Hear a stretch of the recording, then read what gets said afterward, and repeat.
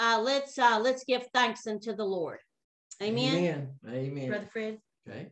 The title of the message is Moving with Signs and Wonders.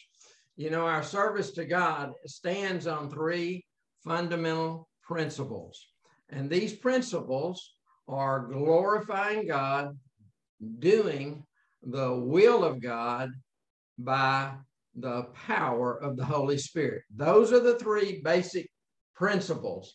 And I'm going to go into more detail about them, but I want you to get those in your heart. Those are real important. Yeah, go over them again. That we have to, the motive for what we do in serving God is to glorify God. And what we do when we do it is doing the will of God. And number three, how we do it. How do we do it? It's by the power of the Holy Spirit. Amen. Glory to God. So I want to start with Romans chapter 15, verses 18 and 19. And what Paul wrote was, there's only one service or form of leadership that can be mentioned, that's worth mentioning. And these two verses have come alive to me, and I'm going to ask Sherry to read them, but I want to just boil them down to begin with in saying the only form of service to God that is worth mentioning is that which is done by the Holy Spirit, that Christ does in you by the power of the Holy Spirit with signs and wonders. This verse is alive and it says that your service to God is going to stand through time and go through the fire only if it's by the Holy Spirit, by the power of the Holy Spirit. So I'm going to ask Sherry to read these two verses, Romans 15, verses 18 and 19. And this is from the New International Version. Verse 18. I will not venture to speak of anything except what Christ has accomplished through me in leading the Gentiles to obey God by what I have said and done. Verse 19.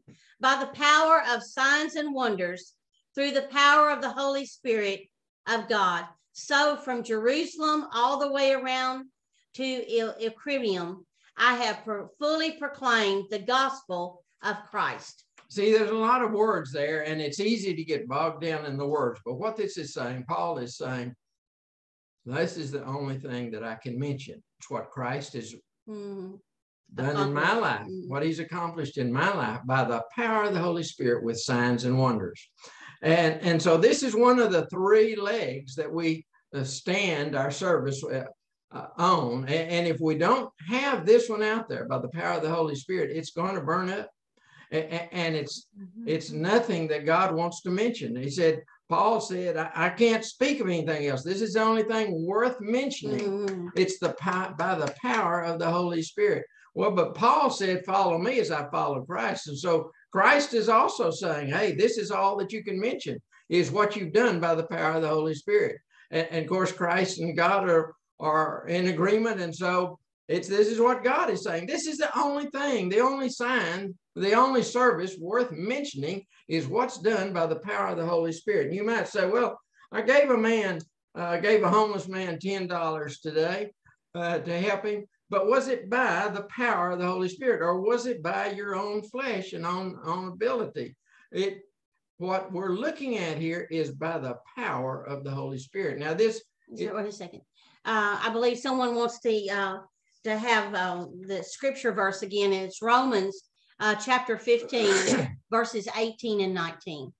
This is the only type of service worth mentioning, what Christ accomplishes in our life by the power of the Holy Spirit and by signs and wonders. And so you can do a lot of things in your abilities and in your natural abilities and intellectual abilities. You can do a lot of those things, but they won't stand the fire. They won't stand the test of fire or the test of time.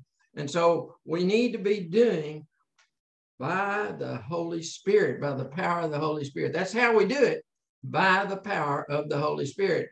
And there's a couple of other verses then that would confirm this. In 1 Corinthians 2, verses 4 and 5, he said, I didn't come, Paul said, I didn't come to you with enticing words, with persuasive words of men's wisdom, but I came to you in the demonstration of the Spirit and of the power. And there's a reason for it. He said in the next verse that your faith would stand in the power. Hallelujah. Oh, glory to God. Hallelujah. You might say, well, I've heard a lot, I've studied a lot, I know a lot, but it's got faith stands in the power of the Holy Spirit. Hallelujah.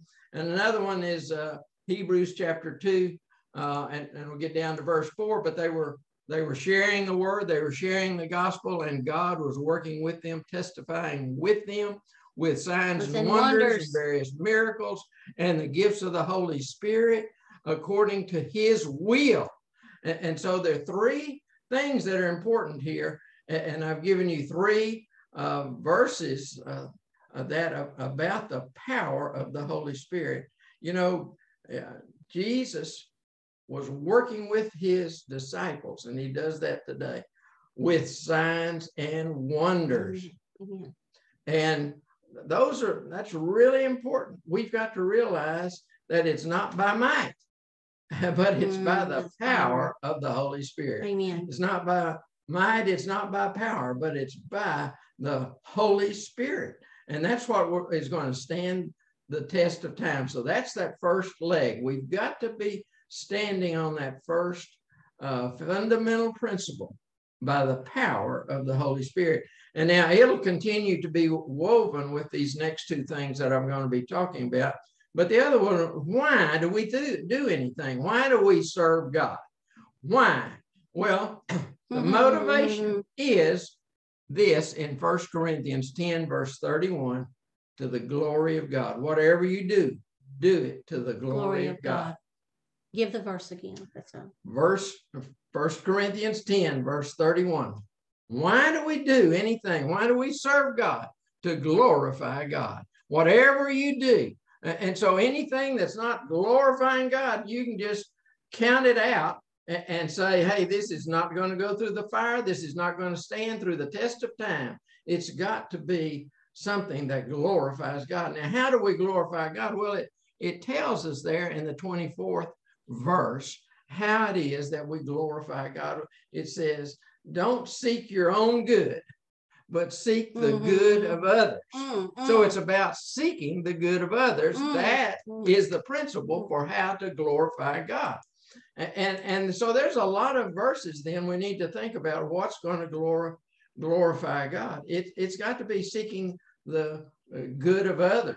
And you know, you think about prayer. Well, if you're praying for yourself, seeking your own stuff, that's not going to glorify God, because it's about seeking the good of others.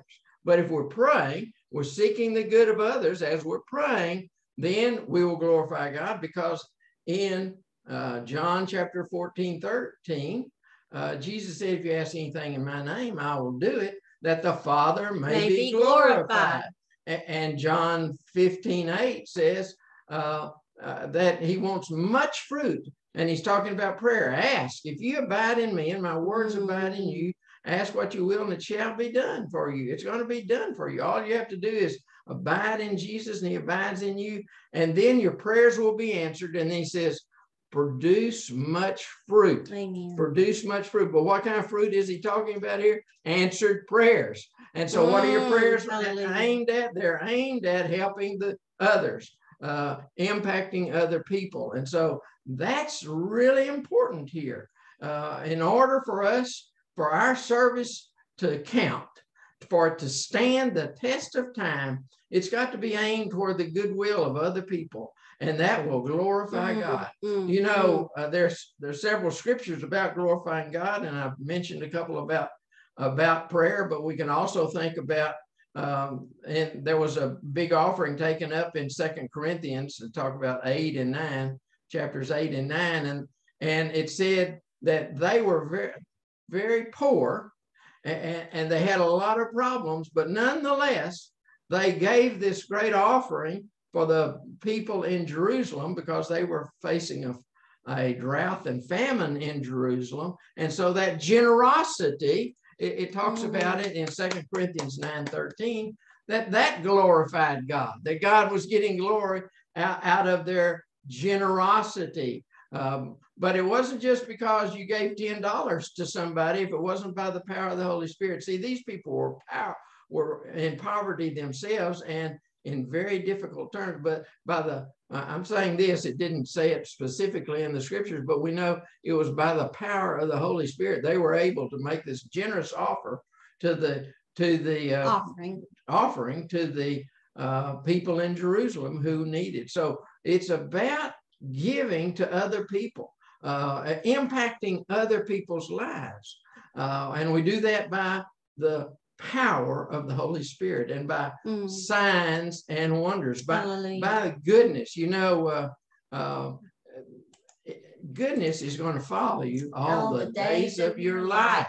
Well, if you do what? Well, if you're seeking the good of other people, if every day you get up and you say, Lord, help me do these 3 things.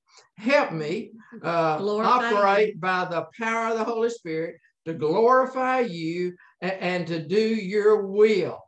Okay. And so then if that's what you're doing during the day and your motivation is to glorify God, and you're going to do good, because that's what's going to glorify him. If you do good to other people, that will glorify him. And that's when the goodness follows you, because you're doing good every day. Hallelujah. then your goodness follows you. Yes, yes. And then you look at Romans 8:29, and then everything's coming together, and it's making sense, because he said, and God's going to make all things work together for the good of those who love the Lord and called according to his purpose. Why? Because they're doing good. They're the kingdom, Matthew 13:24 says the kingdom is as a man sowing good seed. Good seed. Or in other words, he's doing good. And he's sowing goodness here, and he's doing goodness over there, and he's goodness over there. And that's helping other people. And then there's going to be all of this harvest come in, and all of the things are going to work together for the good. I tell you, I like this message. There's a lot to it here. And that's what we need to be doing. We need to be doing good, helping other people. And then goodness is going to be following us all the days of our life, and we'll dwell in the house of the Lord forever.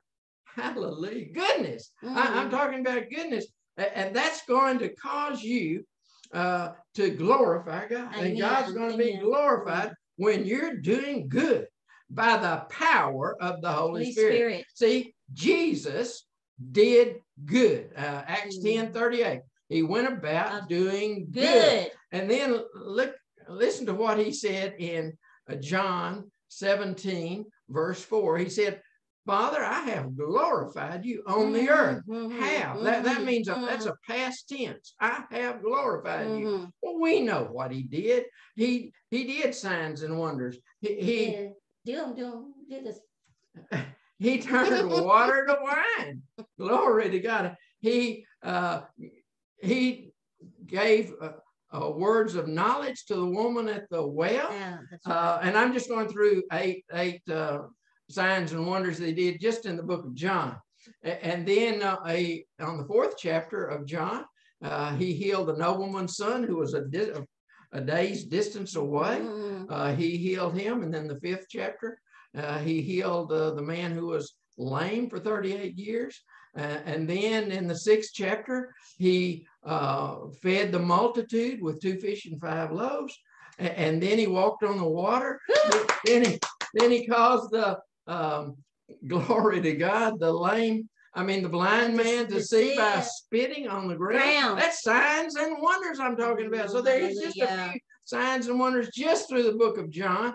But I could go on and go through the other gospels. But you all know those. You know those signs and wonders that he did. And look, he said in Acts 10:38, Jesus went about doing good. Well, what was he doing? Signs and wonders. He was doing good with the power of the Holy Spirit. How God anointed Jesus of Nazareth with the Holy Ghost and power, who went about doing good. And I'm just going to stop the verse there. We know it's a lot more to that verse, but I want you to see he did good. And then in John chapter 17, verse 4, he said, Father, I have glorified you on the earth. So while he was on the earth, this is past tense. He hasn't gone to the cross yet, but still he had been glorifying the Father. And what had he been doing? He'd been doing good and operating by the power of the Holy Spirit. That's what we all need to do. Glory to God. That's how he glorified the Father. He was operating by the power of the Holy Spirit, and he was doing good wherever he went. Glory to God. Hallelujah. I want you to think about when you get up in the morning.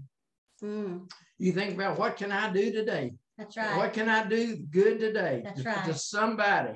Where do you want me to go? Who do you want me to speak to that I can do good and glorify you, Father? And here's the third one. We know we've got to fulfill this, and that is Matthew 7, verses 21 through 23. He said, Jesus said this. These are Jesus's words. He said, there's a lot of people saying, Lord, Lord, we've done all of these things. We've done all these things. But he says, this is the one that will enter the kingdom. This is the one. I'm not talking about these are the two. I'm talking about this is the one. That's right. That's the reason I'm saying this is the third fundamental principle for your services to be based on, and that's to be based on the will of the Father. So you've got 3 things. We've got to make sure that we're hitting all 3 of these bases in order for our service to the Lord, for our works to go through the fire, to stand the test of time, to be acceptable in his sight. It has to be, how is it done? It's by the power of the Holy Spirit with signs and wonders. And what is the motive? Why? It's to glorify the Father. And what are we doing? What? It's to do God's will. Those are the 3 things. Now, I'm going to talk about God's will here. And I want you to know that God is seeking true worshipers. That's who he's seeking. He's seeking true worshipers. But Isaiah 58 is where we get to find out who the true worshipers are. And there's really 2 groups in Isaiah 58. In the first 5 verses, it talks about people who are doing ceremonies and rituals, and they love the Lord. They love the presence of the Lord. But this was just called false worship. It's not the real thing. And then down to verse 6 on, we'll talk about the true worship. But here he's saying, hey, what you're doing out there, you're doing with ceremonies, and you're doing with rituals, and you love to be in my presence, and you love to study about me, and you love to hear about me. But this is not what I have chosen. Woo, glory, listen to me. Verse 6, he said, this is what I have chosen. And we're going to talk about 8 different things that he's chosen, because we're talking about the will of the Father. How do we do it? So he tells us very much what his will is to help these 8 categories of people. Let's just go through these, Sherry. Okay. And I'd like to preface this by saying that this is the chapter, Isaiah 58, that this ministry is founded upon. This is the chapter that the Lord had us read over and over and over again out loud. And he said, I am establishing this ministry on Isaiah 58. And so I just preface that to let you know where we're coming from tonight. Isaiah 58, verses 6 and 7, I'm reading out of the King James Version. Is not this the fast that I have chosen? To loose the bands of wickedness, to undo the heavy burdens, to let the oppressed go free, and that you break every yoke. Verse 7, is it not to deal your bread to the hungry, and that thou bring the poor that are cast out into your house? When thou seest the naked, you cover him, and thou hide not your own self from your own flesh. Okay. So there are 8 different groups of people here, we could say. And so what I want you to see from these scriptures is that this is what God put on our heart. He told us to study it for a year. So every day for a year, Sherry and I studied this passage. And these are the things that God chooses to do. And he chooses really for us to do them. And I'm going to talk about that. And of course, how do we do it? Well, we do it through the signs and wonders of the power of the Holy Spirit. We do it to glorify the Father. And so these are the things that we do. This is the will of God. He said, this is what I choose for you to do. And it turns out that what's been interesting to us, the Lord spoke to us, Sherry, several decades ago about us studying here, and this is the foundation of everything we do, is Isaiah 58. But what's interesting is that as people are around us for a while, eventually these verses will speak to them too. Yes. They'll rise up and speak to them. They'll see the importance, the relevance of these verses for today. And we're going to just focus on these verses for a moment. But really where we're headed is down to verse 12. But we're going to stop, just take some time out here at verses 6 and 7. And he said, these are 8 different groups of people that I want you to minister to. I want you to loose the bands of wickedness, undo the heavy burdens, to let the oppressed go free, that you break every yoke. That's 4. And then 5, it's to deal your bread to the hungry, bring the poor into your house. Number 7 is to clothe the naked. And number 8 is to show yourself to your flesh. And now I'll just start here with verse 8. And who you are really is your spirit man. And so your spirit man needs to rise up and just kill that old flesh. The old man was crucified on the cross, but there's also the flesh, not only your flesh, but it's also your flesh and bones. So also show yourself to your family, to your spouse, your siblings, your children, your different family members of who you are, that you have a purpose, you have a calling on your life. And we need to be doing these things. But how do we do these 8 things? Well, we do it by the power of the Holy Spirit. How are you going to break every yoke? It's going to be by the power of the Holy Spirit. You know, the anointing, Isaiah said, the anointing destroys the yoke. So the anointing is the anointing of the Holy Spirit. So this is by the power of the Holy Spirit. Now, I want to start that and say that Sherry and I very much started working with children in low-income areas. And then we moved into jails and prisons and drug rehab facilities. We've done all of these things. We've had a mission for a number of years. So in the beginning, we were very much in the natural level with these verses and ministering to them. And we've done that for years and years in a lot of different ways. But then in more recent years, we've been doing the same thing more on a spiritual basis. So for example, it says, bring the poor into your house. Well, we bring a lot of poor people into our house through the meetings that we have, the Zoom meetings that we have. They get very intimate with them. Because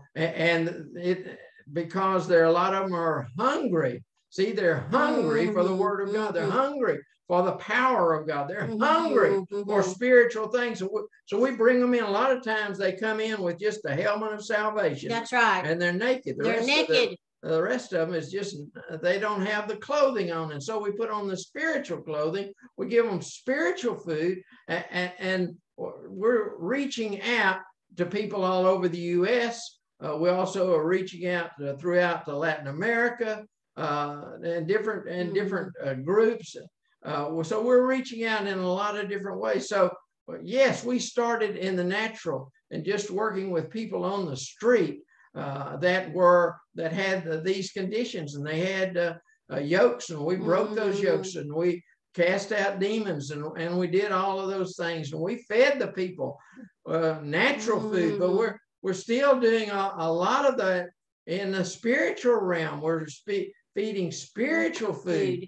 And what I'm getting at here is this is God's will. This is God's will for all of us, to be doing good to other people. And we do it to glorify the Father. That's the why, to glorify the Father. And then the how is by the power of the Holy Spirit.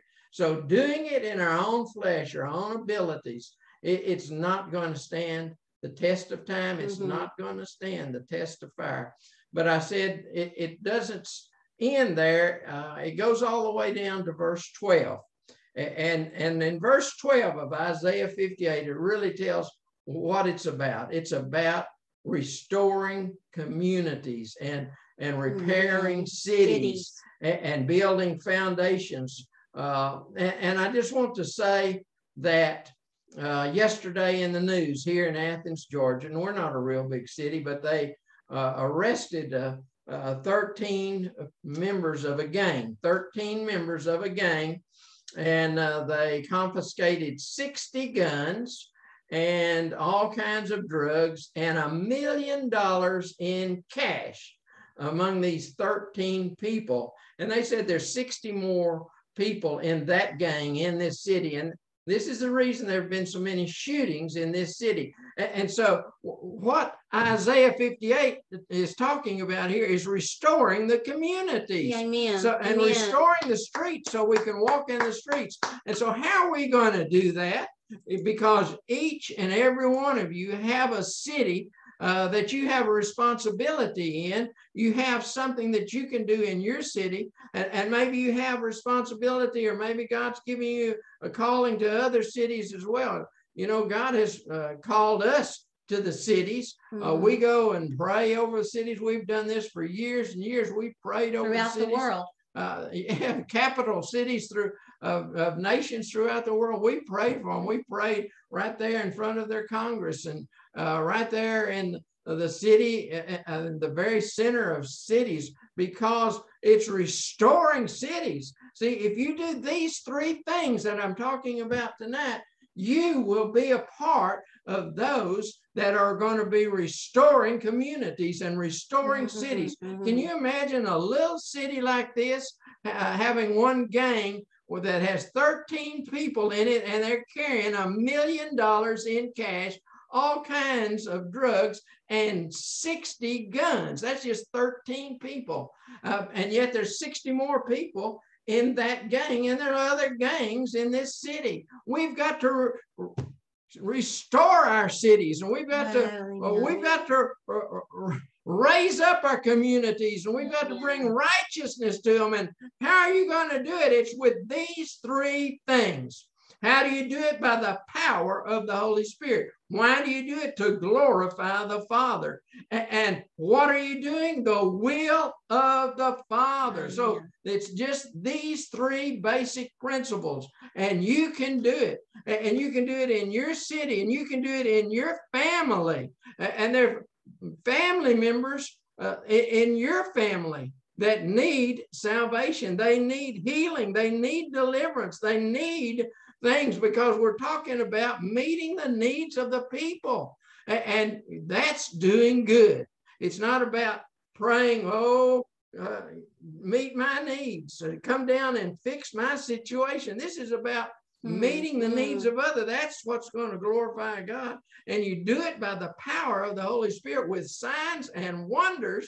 And then you're going to be raising up people to do God's will. And you're going to see communities turned around, and you're going to see neighborhoods turned around, and righteousness brought into your neighborhood, and righteousness into your city. Let me tell you, the government cannot do it. It does not have the power to do it. You have it. Only the remnant has the power and the directive and the incentive and the instructions on how to do it, how to change your city and to bring it back to righteousness. Amen. Glory to God. Hallelujah. Thank you for being here. Hallelujah. Hallelujah. You're finished? I'm gonna quit. Hallelujah. Well, that's what I want to do. I want to do those three things. I want to do Isaiah 58, and I want to, just spend my time, the rest of the time I have here on this earth, to glorify the Lord, and to walk in His will, to do His will, and to move in signs and wonders by the power of the Holy Spirit. I want, more power. He has more power for each one of us. If you think you have it all, then the enemy has deceived you, because there is always more. There's always more of the Lord. There's always more of His goodness. There's always more of His Spirit. There's always more of his incredible love. Hallelujah. Unfailing love. And so this is something that I believe that, I don't know about you, but my heart is leaping right now, because I've been stirred up tonight, stirred inside of me, that I want my spirit man to rise up, to be so great and so powerful, that my flesh doesn't have a chance. That I'm going to show myself to myself, and myself is the spirit of the Lord that's within me, the power that's within me, and I want it to overcome every obstacle, every pain, every discomfort, every evil thought, and I believe that is what this message is all about, with doing signs and wonders, is that they follow you wherever you go. They will follow you. If you believe, the believers, they will follow those believers. And King David said, goodness and mercy shall follow me all the days of my life, and I shall dwell in the house of the Lord forever.